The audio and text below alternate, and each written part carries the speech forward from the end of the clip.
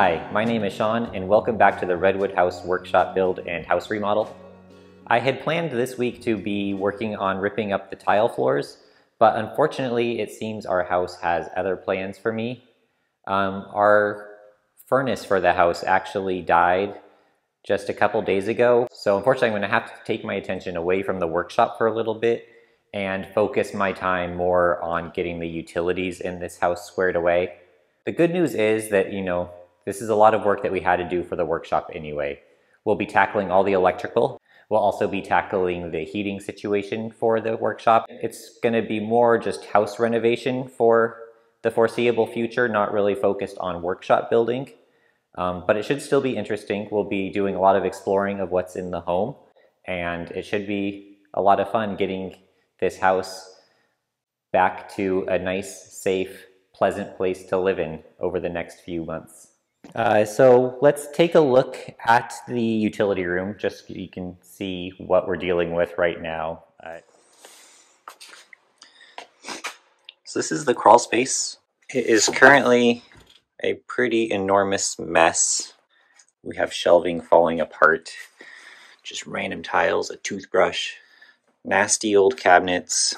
For some reason there's this really creepy lock, so you can lock yourself in to the crawl space for some reason. I don't know why anyone would ever want to do that, but there is a lock on the door.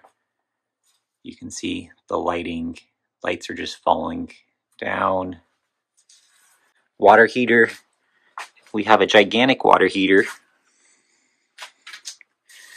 Rusted on the bottom, but it doesn't seem to be leaking at the moment. So this is one of the very few appliances in the house that is actually working. This is our furnace that just died yesterday. It appears to have a bad heat exchanger and is leaking water and had a horrible propane exhaust smell outside the house that was like making me nauseous when I was working out there. So we currently have no heat in the house other than the fireplace. This thing is completely out of commission.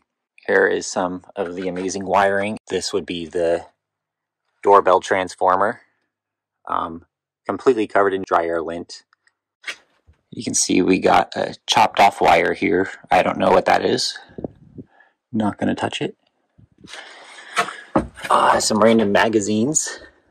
A case of beer. A tub of ice cream.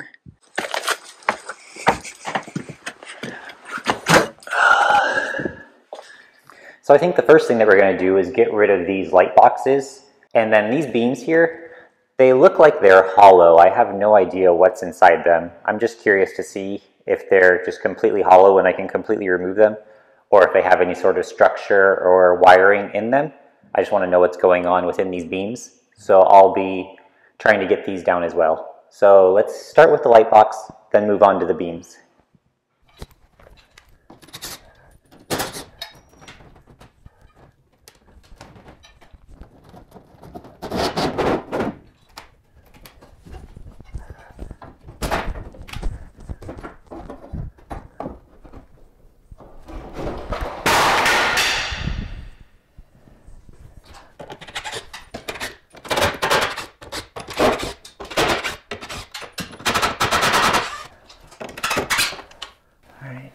So here's what's in the beam. It looks like it's actually the floor joists.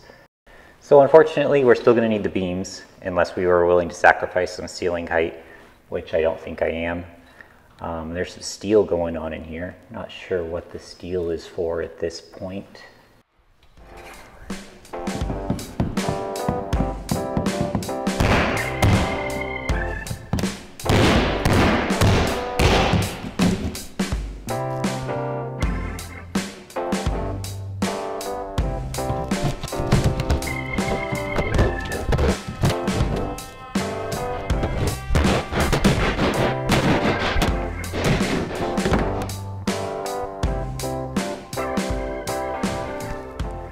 So the heating vent for the living room should be in this bay here. I'm just gonna crack it open and see what it looks like.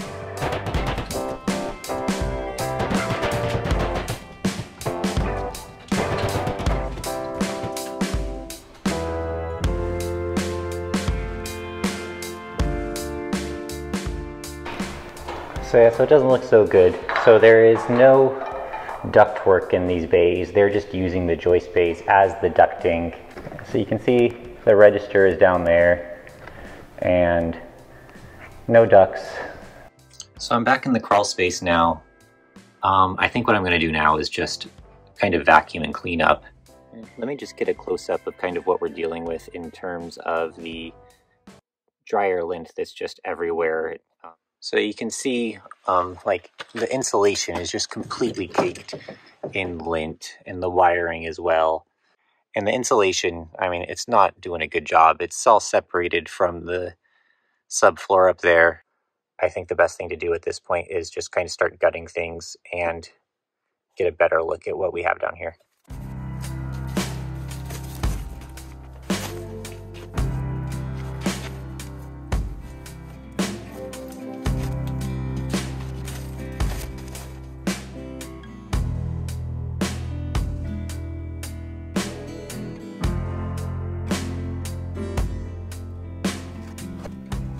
So even though we're only the second owners of this house, it seems that it's had quite a history. Over the years, there have been quite a few subpar modifications that were made to the house, and we continue to uncover more and more as we explore. Rumor has it that at one point a friend of the owner's son was homeless and he was living in the crawl space at nights.